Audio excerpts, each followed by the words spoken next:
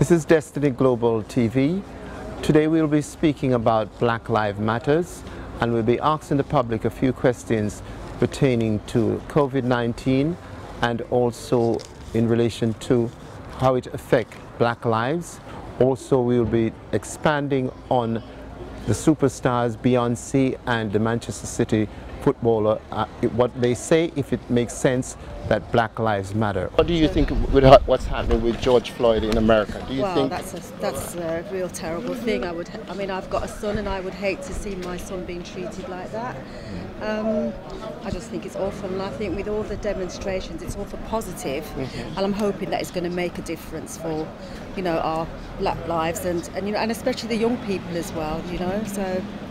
My view is that there's been things that have been going on for a long time, which we've tried to address a number of times, and it always seems to take a situation where some form of violence or some form of badness has been done against a black individual in America, for it then to sort of escalate and people protest about it over here. But all in all, how I look at it, until I would say a white person or a white individual sort of stands up and sort of addresses it, I don't think things will change long term. And the reason why I say that, because yeah, okay, there was a lot of media coverage, but all of a sudden that has disappeared now. All lives matter, but black people have always been on the sidelines, disrespected, and it's become an epidemic with men, young men, black men, dying, and it needs to stop. To think somebody can feel he has a right to squeeze the life out of another human being, I think that's totally wrong, and I don't endorse that, because he didn't offer any resistance. He complied. So what was all that about? Black lives always mattered, yeah, but in certain situations like the police, which is institutionally racist, I've felt as a black man living in England that I'd never get justice with the police. So you've had first-hand experience? Yes, I have. Yes, I have. You know, I don't get treated like a white person or people of color. They seem to be more harsh on us. You know, they treat us more excessive when they're using force against us. I think this should be always been happening, that blacks should just be treated the same like everyone else. We're looking at what happened to George Floyd. We don't know if maybe if it was a white person, if they were going to take, I mean, if that policeman was going to do the same, hold him down like that, with his foot on him for all those minutes. Even people crying out, please stop, he wouldn't. So I don't know if it's because of the stereotype that black people, are we dangerous people? What was he going to do when he was already down there? So I think they should treat, I think they should be now more cautious than before. I know in a revolution somebody has to sacrifice, and unfortunately it was just him, but he has made so much impact. Disgusting, come on. Yeah, for a man to stand with no security to do that, man. I mean, you got to be evil. You have to be somewhat of an evil person, if you ask me, you know, to have that in you like that. I mean, I've worked the doors myself for years. My friend, I never even put my hands on anybody to that. So why would you have to kill somebody? And then it's been happening in America time again. It's just that you're just hearing about it, that's all. There's lives that have been missed over here in the Midlands, and you just don't hear about it. That's where it's coming You just don't hear about it. The demonstrations themselves, particularly where the black people have been involved, has gone really peaceful. I've seen it on the news where the other demonstrators have really caused a bit of the problem with the police, etc. But I think, you know, it's one of these things, if we all stick together and we all do our little bit, hopefully we can make a difference, because we've got our next generations coming up, and I think this COVID-19 is a bit of reflection for everybody. I think the majority of them did, yes, but you'll always get the few who will do things that are lawless. Very isolated, isn't it? Very isolated. I had to point that out to people at work, because it's like a football match. Some people go to watch the football, and some people go to cause trouble. But then again, there were other elements we don't know, but I think some people could have just jumped on the bandwagon. Issues around the way black people are treated in general in America, especially from a professional basis in the terms inequality of... Yeah, and we have the same struggle here. and injustice. But yes, but it's just that it's just not as, I would say, as open as it is in America. It's covert. Yeah, because what I'm saying is that I see that, yes, there's a lot of uprising, but the people who can make a difference, I feel after a period of time when it all quiets down, nothing really changed. It tends to revert back until there's a situation again where everybody wants to rise up. But what I do like what's come out of this, it's something that I've never really seen before. Not that I'm a Facebook person, but I feel that now that the younger generation are looking at ways that we can build ourselves around the economy, the things we do, keep the money within the whole sort Black of... money. Yes, the black money, Yeah. basically. The black money setup, I think, is great. Yeah. So what you're saying as well, too, we should create an economic power. Absolutely. Because without that, the black people- 100%, because we can protest as much as we like, but unless we as black people do something, just like what the Asians do, the Polish have come over, they've done exactly the same And we were sort here of thing. before them. Absolutely, but I feel that when it comes to it, we don't pull together enough. We talk a lot about it, but we don't actually do it. And that's what I feel needs to change. There is some sort of correlation between COVID-19 and Black Lives Matters. Do you think that this has highlighted Black Lives more? I think it has, because I'm not clear on the statistics of everything, but it seems what I've heard on the news and stuff that it's affected the BME population Yes, more it has. so. Well, there's 500,000 people in America, yeah, and I know that, the proportion of it is black, and the same in England. Yeah. So there has to be some correlation. You know, how do we go about even addressing that matter as black people? I mean, I suppose I can only repeat what I've just said. It's about, all these little processes, about everybody doing their little bit. It doesn't matter how much you do, as long as you understand what the issues are and you can do your little bit for society, and hoping to, change people's perception of, the negative perception of what they have of black people. And black lives do matter. They always have mattered. Yes, but it's only now it's really it's coming to light more than anything else. Yeah, and I think the George Floyd situation, I think that just blew everything out in the water.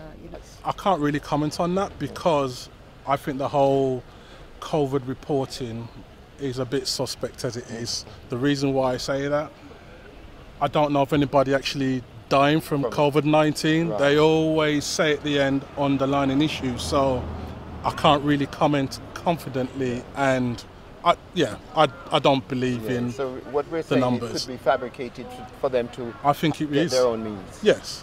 I think exactly that.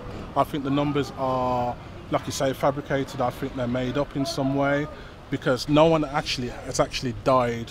The death certificate saying this person died from COVID-19 alone. Yeah. So I'm very skeptical. Yes. Yeah, I'm very skeptical in that. So I don't buy into that at all. I think it's all been fabricated, really. I don't think it's no COVID-19. Isolation is the worst thing you can do a human being. We born to live amongst people, not be isolated. When you're isolated, all sorts of things start happening. You can have breakdown, mental problems. Of course, but all of this, I think it's just one big hype. I've never known virus to kill anyone. I know that disease kills people, not virus. If that was the case, why did they give you the flu virus? They wouldn't give you that virus. It was so dangerous. And it spread from country to country like wildfire and killed so many people. 500,000, they say, in the States. And the only two countries whose they've killed so much is America and England. I'm saying to you, something, and us people, like black people, we suffer with diabetes, high blood pressure, and underlying factors. That's right. I would say there is a lot of fabrication, but the media They put out what they want you to know and hear, innit? And they'll always will. That's the power of the media, innit? And the entertainment world. But just to sum it up, young John, from a Black Lives perspective, I know that you still want to see your children grow up in a country where you know they have equality and they have justice. Do you think that you would live to see that in this country? I'm a bit optimistic with that one, my friend. I've been going through that system myself with my children myself. I still haven't seen them to this day. The black people probably be pushed. I'm not saying I'm right, but they're probably pushed to do the work before their white counterparts, because black lives probably doesn't matter. We've been told by the media that more people are dying from COVID, but if you go to the Caribbean countries, hardly anyone. Yeah, so there's something going on there. Yeah, hardly anyone. Yeah. I mean, a lot of stars, Beyonce, and also a lot of football stars, they seem to be in the media quite a lot now. I don't know if you heard. Beyonce yesterday had an award, a humanitarian award. No, I didn't. No. Yeah, she did. And one of her speech was, black people should go out and vote to make their vote count, so that it could improve black lives. I would agree with that. I think it's a situation, and it's a real situation, because we hear about it, we see it on the news, and we move on to the next day. Right. But this whole situation with George Floyd has really, I think, has made people sit up and think, well, this has happened, and it's gone worldwide. Yeah, it's gone viral. It's gone viral all over the place, and it's made. I would think it's had a massive impact on everybody. Yeah, the stars may come forward. It's a good thing because they're people in the youth's eye. So a lot of the youth try to follow them and aspire to what they do.